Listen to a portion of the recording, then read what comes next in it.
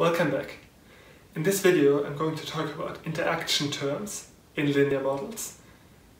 They're the last building block in making our linear regression models complete. So what are they about? Typically when we put multiple predictors into a model, we assume that the effects just add up. The effects are independent of the value any other predictor has. Clearly sometimes that's not true. If it's cold outside, whether or not that leads to more accident depends on whether or not it rains at the same time. So if the impact of one variable, the amount of rainfall, depends on another variable, the temperature, then we can say that those two variables interact. And that's something we need to account for explicitly in our linear models.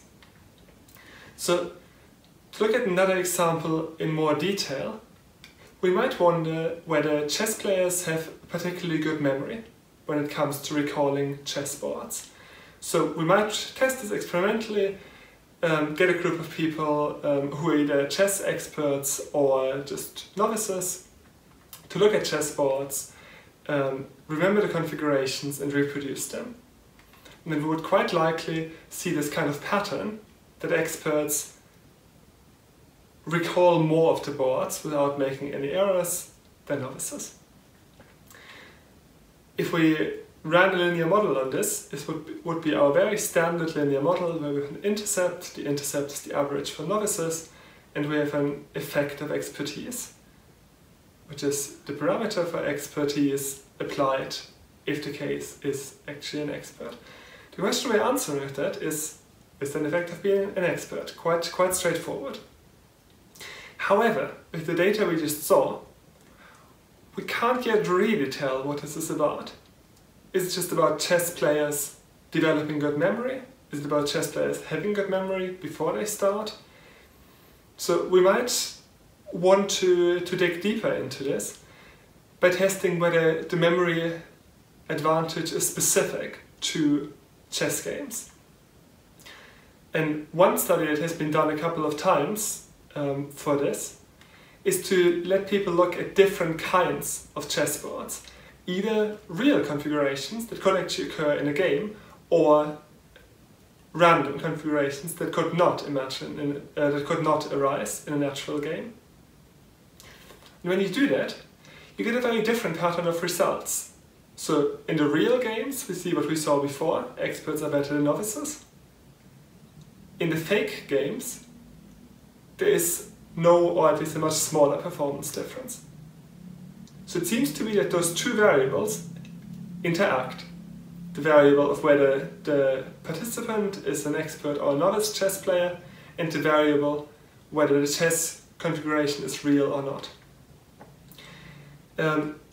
You can look at this paper by Gorbett and Simon if you're interested. But if we try to turn this into a linear model, the linear model becomes a bit more complicated because we have a second predictor variable. So far, it's now just a case of multiple rather than simple linear regression.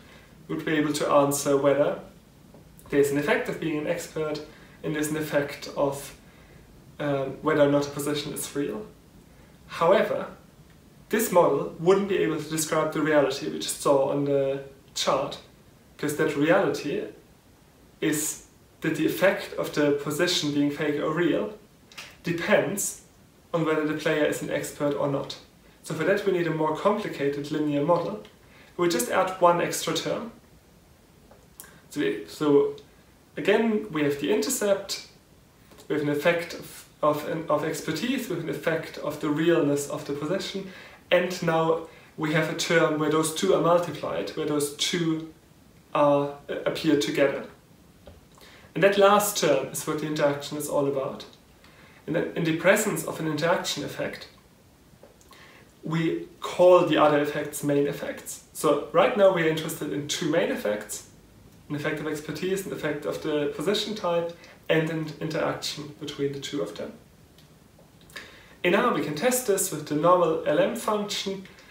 We just need to add the interaction to the formula, and we do that but with a colon between the two variables. So we have our standard formula, player type, position type, and then we add the interaction between the two.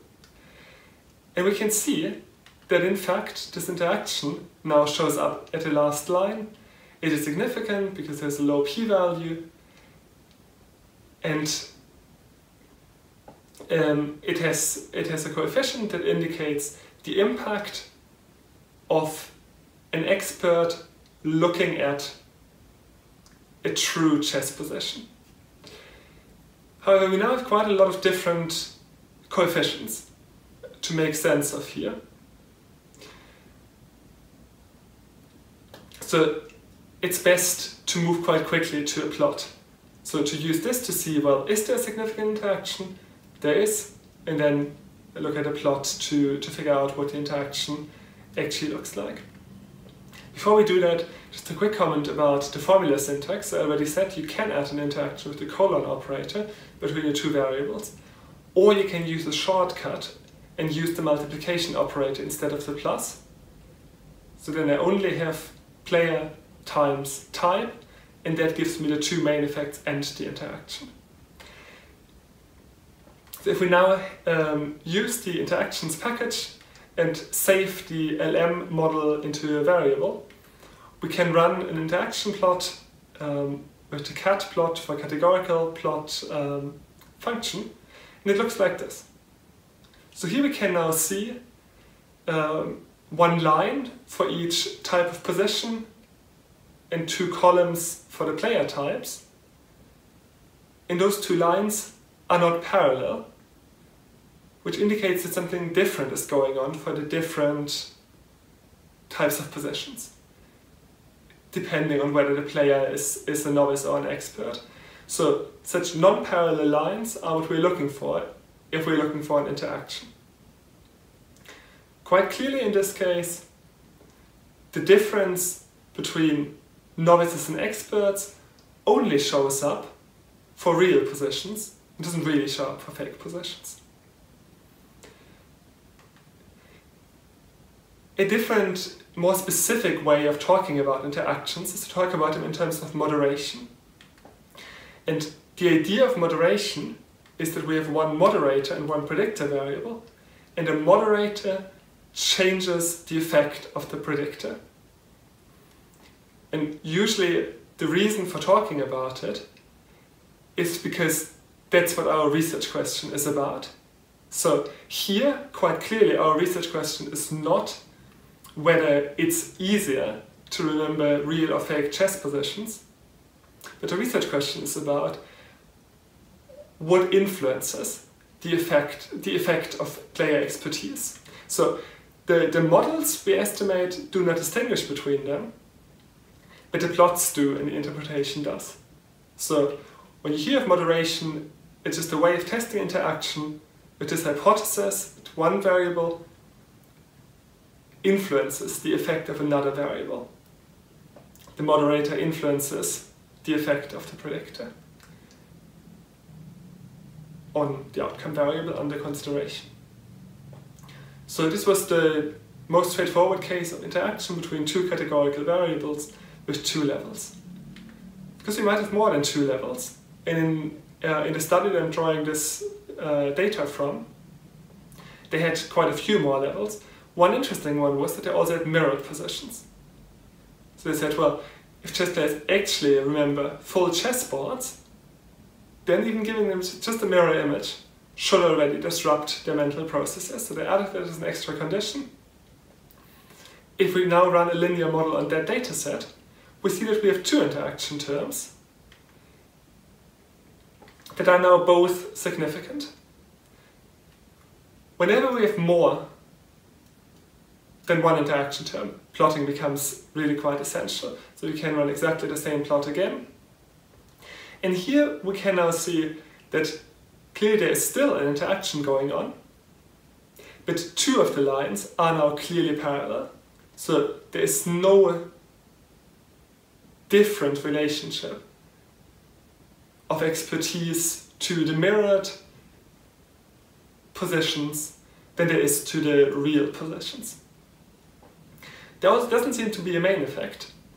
Mirrored positions seem to lead to the same number of mistakes as real positions. But that's something where you would want to be sure and actually do proper testing with the model. If we just have 3 conditions, we might actually go about it this way. However, we need to be aware of multiple comparisons. So if we have too many lines, it will no longer work to just plot all the lines and see whether any of them are non-parallel. Then we do need to return to the idea of an omnibus test. An omnibus test is again testing whether the addition of a specific term to the model significantly improves the model. In this case here, we can take the fitted model, put it into the ANOVA function, then we get one line for the interaction that shows that that particular interaction term across all the levels, and there might be many of them, has a significant effect. And that's how we would report it, using the F-statistic, and then go into pairwise comparisons. Sometimes that might be essential if we're interested in whether some association between 2 variables is moderated by the state in the US, looking at electoral primaries, for example. We would have 50 interaction terms. So clearly it makes sense to first ask, do they collectively contribute something? And then go into the details. That's what the omnibus test is about. Quite often, we're not just interested in categorical predictors, but also in continuous predictors. Some things are very similar when we look at interactions with continuous predictors. Some things are a little bit more complicated. But let's consider an example and say we're interested in the link between obesity and negative feelings. And we're also interested in whether that might be related to gender. We can do that using the data from the European Social Survey, the 2014 dataset that we looked at before. And if we now run a normal plot in ggplot, where we map body mass index on the x-axis, the frequency of negative feelings or depression on the y-axis, and specify that we want gender to be mapped to color, and therefore that we want a separate line per gender, actually ggplot automatically includes the interaction. So it's a very easy way to get into exploration. And here there seems to be some evidence for an interaction because the 2 lines aren't parallel. But of course they will never be exactly parallel. So it's important to not rely on this visual testing. There also seems to be a main effect. The line for women seems to be higher at all points. But which of these effects are actually significant? So with 3 effects. Women might be more prone to depression than men. Obesity might be associated with depression, and there might be an interaction indicated by the fact that the lines are not parallel. To figure out which of these effects are significant, we need to go back to formal testing with the LM function. In a first attempt, we might just do it by adding the 2 predictors into the model, neglecting an interaction.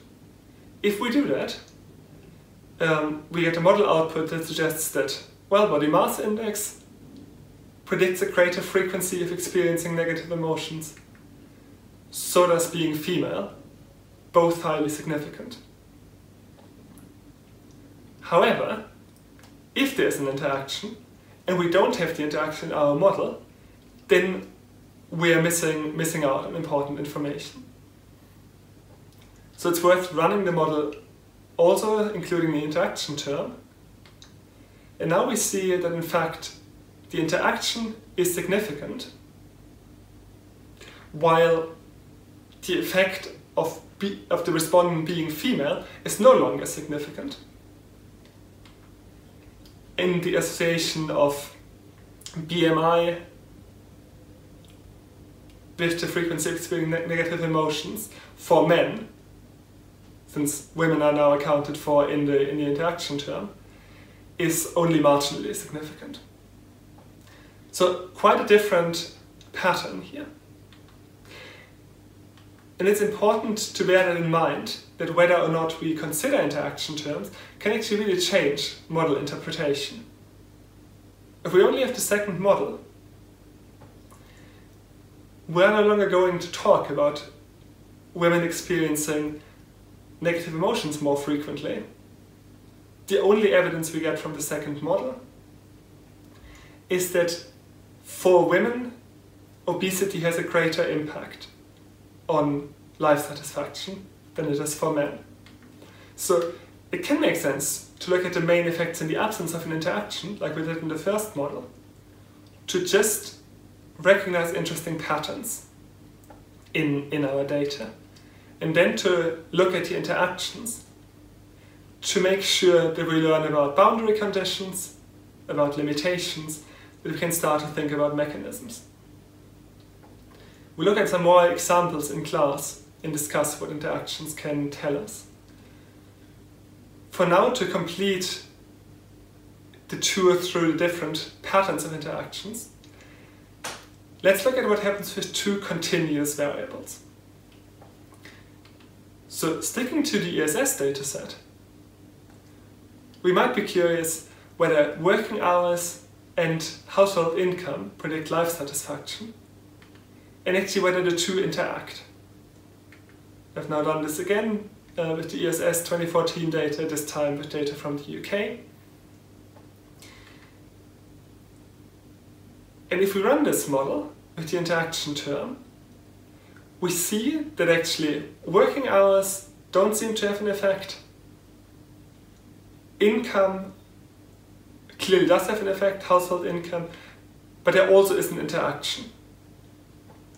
And while I'd stay away from really looking all that much at the coefficients, because they all have different units here, it's worth looking at the sign of the coefficient. We see that the sign is negative, so we know that having a lot of income and working many hours together has a negative effect. But clearly we need to make more sense of this interaction. So how do we do that? Well, firstly, by really figuring out what we are asking. So one thing that we might be asking is the typical moderation question. So how does the effect of income vary depending on working hours? If we want to answer that, the way to do it is to run a so-called simple slopes analysis. And that's just about picking a couple of specific values for working hours and then calculate the slope that income has at those particular values of working hours. Typically that's done at the mean of the moderator, one standard deviation below the mean, one standard deviation above the mean, so that we get three different slopes that describe the effect of income on life satisfaction. The sim-slopes function in the interactions package can do that. And then when we have these slopes, it's quite natural to plot them in a way that's very similar to the interaction plots we saw earlier. So in this case we would use the interaction plot function and we would get this plot. We now have three lines that show the relationship between income and life satisfaction at different levels of working hours. Of course, given that working hours is a continuous variable, these three lines just illustrate this space, the different slopes that there are, depending on working hours, but they allow us to see that for higher incomes, actually working more is associated with lower life satisfaction than working less. We might quite specifically be interested in that way of looking at the data, so not in the slope of income, or you might actually wonder, when are working hours related to happiness? From the main effect, we see that on average they are not. But our question for the interaction model might also be, when are they actually related? And that's what the Johnson-Niemann technique allows us to do, because that now calculates the slope that working hours, or that either of the two variables has, at each value of the other variable, and then figures out where that slope is significant. So the Johnson-Niemann function can do that, and then we get this rather complex looking plot that now plots the slope of working hours at all values of household income. But the main thing to just look at is where the blue line is. Because on one side, where we have the blue shading, we have a significant effect of working hours on life satisfaction. On the other side, we don't. So here we can see, in this particular data set, only the top 3 deciles, so the top 30% by income, are negatively affected by working hours.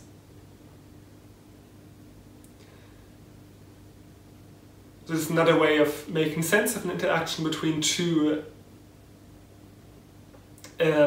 continuous variables that's not constrained by the idea of there being one moderator. So what to remember? First and most important thing is that linear models, in their most basic form, assume that each predictor has an independent effect, irrespective of the other predictors. If that's not the case, if the effect of one predictor varies based on the value of another predictor, we need to account for these interactions explicitly. Quite often, it makes the most sense to think about it in terms of moderation, where we clearly hypothesize that our key interest is in the relationship between one predictor and the outcome, and that then the secondary question is how that relationship is affected by a moderator. That just allows us to ask 2 very clear questions. If we don't assign such roles to the variables, it can get much more confusing. Interactions are possible between any combination of categorical and continuous variables. There can also be more than 2 variables, then it just quickly gets rather complicated or difficult to interpret. Interactions can be added to the normal LM function call, either with the colon operator to add individual interactions, or with the asterisk with the multiplication symbol as a shortcut for getting the main effects and the interactions. And in general, interactions are best interpreted by quite quickly moving to the plots. The interactions plot, the interactions package, offers the plots I showed you here, and we'll practice that in class. So I'll see you there.